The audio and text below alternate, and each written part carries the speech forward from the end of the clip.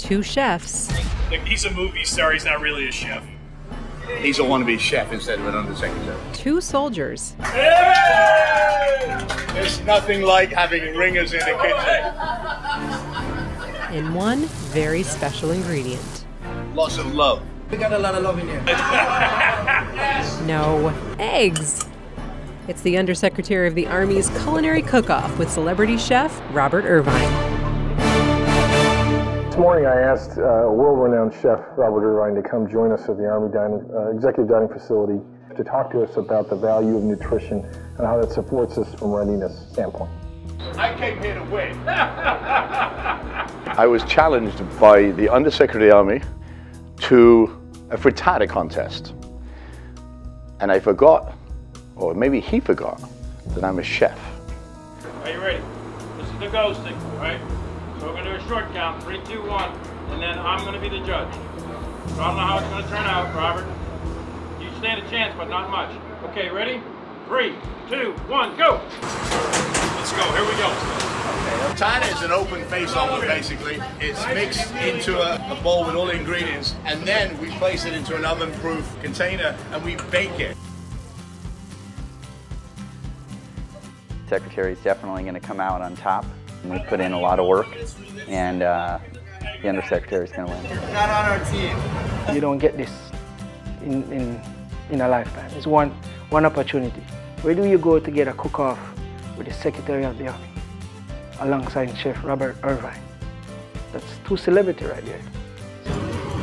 We having fun, sir? Watch.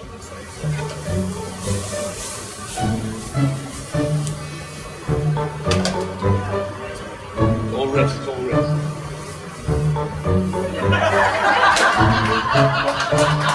Food is an integral part of life. And I want the military to change the food like it's changing technology. And we can do it. We, meaning the industry and the military, with all their resources, can change that. How we eat is so important. And to be educated on this subject from someone who is the best in the world at what they do helps us kind of put our thoughts together as we approach the day. We're asking our soldiers to do lots of work under extreme pressure. So we want to make sure they're eating well, nutritious foods that gives energy to the body so they can do that job. And if we use plenty of vegetables, you know, I'm not asking you to be a rabbit, but be smart with the choices that you pick. Nutrition is the key to resiliency. This isn't just a special instance of hard work. You know, 92 Gulfs around the clock always work very hard. So hopefully we can add up to what it needs to be to complete a win. Change your life, isn't it? It's good stuff.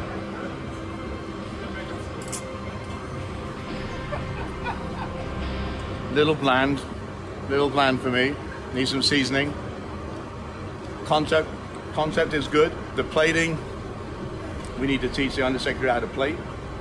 Actually, it's really good. I could get my own TV show with that type of review, couldn't I? 3, 2, 1, stop! We finish in time.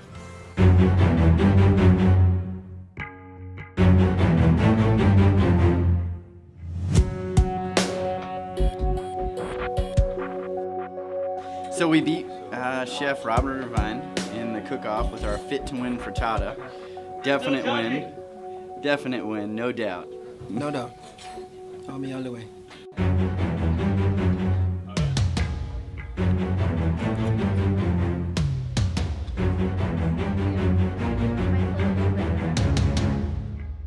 Hot off the press, judges' results. No, I can't let you. No. So judges scored 168 to 153 in favor of the Undersecretary. Of course, the Undersecretary wins. Why wouldn't I have known that? He didn't cook anything, and he won. Go Army, beat Navy. Sergeant Major of the Army is going to have fun with this one. Fix. He did his best, and he lost, but it was great. Our folks, Specialist Campbell and Specialist Lee, did an outstanding job. I won this morning when I walked into the Pentagon and saw all these folks in uniform. My job, as I said, is to make sure I support the mission. And today, we supported the mission. And that's it. You know, we had a lot of fun, and we learned a lot. Had some great food. It's nice to do. All right. So how do we get started? How do you want? What do you mean go Navy? I didn't say anything. You're on the clock. I didn't say anything. Go Navy. Go Navy. Dude.